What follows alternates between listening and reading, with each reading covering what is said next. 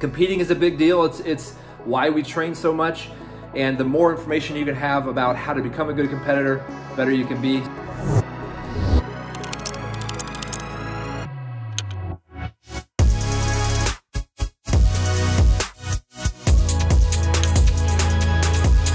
So we got a great question today about how to balance practice and competition in both discus and shot put. How to handle all the practice you want to do and still be ready for competing. Because you could train really hard all week and kill it, but then not be in a good position to compete on the weekend or whenever your meet is, because you're worn out and tired. And so there's this balancing of how hard you should train, when you should train, and also when you're doing both discus and shot put, that adds another component to that. So I'll attack if you're throwing both discus and shot put, and a lot of us do, especially if you do the rotation in the shot put. Then rotational shot put and discus training are very similar, and throwing the shot put helps your discus and throwing the discus helps your shot put because you're doing the rotational movement and they help each other. If you have a clear favorite or one that you are much better at, then I would do more of that in a week. So let's just say I would do a rough start. Say you're a better shot putter, then maybe you do 60% of your training shot put, 40% of your throwing with discus. If they're a little bit more even, or you're still trying to figure out which one's your favorite, you could go 50-50. You could even go as much, like I threw both discus and shot put. I was a way better discus thrower, so I probably did 75% discus, 25% shot put. So that's something you got to figure out, but kind of decide that. So if you're going to have 5 throwing practices or 6 throwing practices or 4 throwing practices a week, then decide which one you're going to do more. And again, if you're doing the rotation and shot put, just remember that doing both helps both. When it comes to your intensity and volume and being ready for a meet, let's just hypothetical, you have a meet on Saturday, maybe meet on Friday. You want the heaviest part of your training to be early in the week. Monday, Tuesday, Wednesday. Those are the days where I feel like you're free to kill it, throw a lot, work on technique, work really hard. And then it's those 2 days out from the meet that you want to be a little bit more careful what you're doing, making sure you're doing your recovery and you're doing your stretching. You don't want to do nothing, but like the 2 days out, you do want to do a little bit less. You want to do things that make you feel good, feel explosive, making sure you're getting sleep. And so as long as you are able to, the day before and 2 days before the meet, back off a little bit on training, you're going to be in good shape come meet day. Because I found that it takes about, after you've had really hard training, about the second or third day after the hard training is when you start to, like, I don't know, feel good again and feel recovered. And that's how you want to feel on meet day. Another thing I'll say with preparing for your meet, a lot of times, either the day before or 2 days before the meet, it's good to run through like a meet simulation. Take practice throws like you're going to throw at the meet. Do the warm-up that you're going to do at the meet. And anything you can do to duplicate what you're going to do at the meet in a practice just helps you be more prepared, more calm, less surprised, less chaotic on meet day. And all of those things help with throwing the best that we can.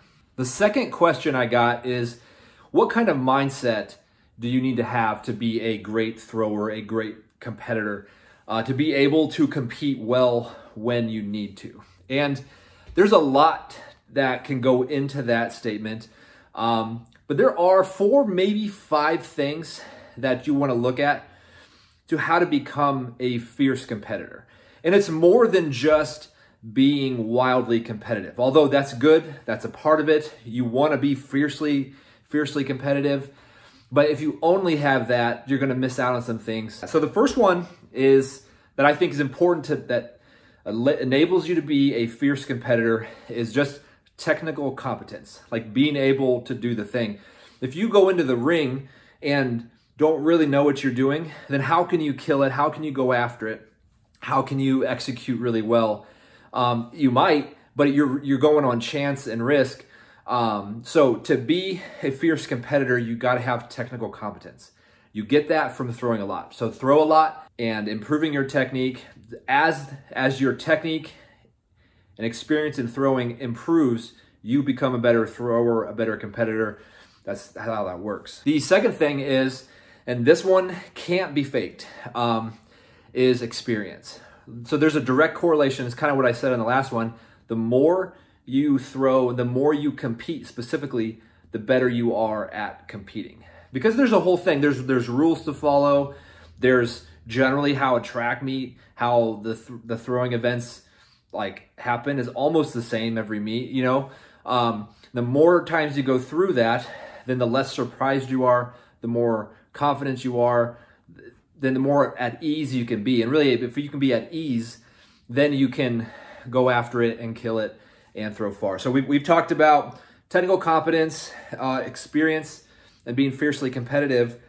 I think another one is having a sound mind. So I think back at times when I both competed well and competed poorly. A huge part of that was my perspective and how I viewed the situation. Let's think about, what is a sound mind? It's kind of maybe abstract of a thought. Being lighthearted, like at ease, like happy. Like that's a part of being a sound mind. Not worried about the outcome of the event. Now, of course, we're at the meet. We want to do our best. We want to throw our farthest. No question about it. But you got to be able to have that and also be okay with whatever happens. And that's a skill. It's not like you can just turn that off. That's something that is learned, but that's something yet you can do, is to chill out, be fiercely competitive, try to win, try to beat everybody, try to throw a PR, but also have this reality that you're not in total control of what happens. Other people could do things, throw really far. You could... there's a million scenarios that can affect how you perform. And so because of that, you're not entirely in control of the outcome.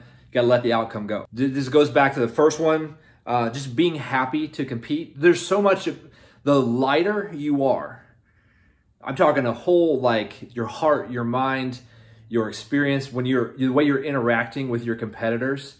If you're angry and mad, got your headphones on, and you're just all to yourself constantly, that's not the mode you want to be in. Now, there's a time for that because you're getting psyched and you're getting pumped. But if you avoid people, if you avoid talking to people and push other people away and just kind of alone, that's a bad sign. That's not going to help you. I guess I'm just speaking from experience. I've been in both situations. I've been that guy who's alone in the corner just trying to get psyched. I've also been the guy up and around talking and being lighthearted. Not serious, but being lighthearted. And in general, always threw better when I was more relaxed. And the fifth thing I think you can do to help become a fierce competitor is to know your competition. When you go to a meet, you're going to know what schools are there. You can find out who the throwers are. You can find out their names. You can find out how far they've thrown. The more information that you have about who you're going to be throwing against, it goes back to having a sound mind. It calms you down. There's no surprises. Because if somebody pops off a big throw that caught you off guard, and now you're a little jittery because you don't know how to respond to that. If you already knew that guy was good or that girl was good, and then they throw a big one, you're not surprised. So anything you can do to take out, to eliminate guesswork, the better. So know your competition. So being a fierce competitor is having that desire to win, no question about it. It's having technical competence, just knowing what you're doing, being good at it. It's having experience as a competitor. Like the more you compete, the better you get. It's having a sound mind, having peace of mind, being chill, being relaxed at the same time that you're also wildly competitive. They need to both be there, and then knowing your competition. And I think those are the things that give you the killer mindset. It's a whole package. It's not just like, okay, I'm a killer thrower today. It's who you are. That if you look at great competitors, they are just sound like a rock. And that's the kind of person you want to be. And as you become that, you're going to become a better competitor, throw farther. Then those moments where it's super exciting, really intense, will lift you up. Because if you don't have a sound mind and things get intense, a lot of times we go down, we get negative, and that doesn't help us throw far. So I hope this helps. Competing is a big deal. It's why we train so much, and the more information you can have about how to become a good competitor, better you can be. So yeah, good luck out there. See you in the next video.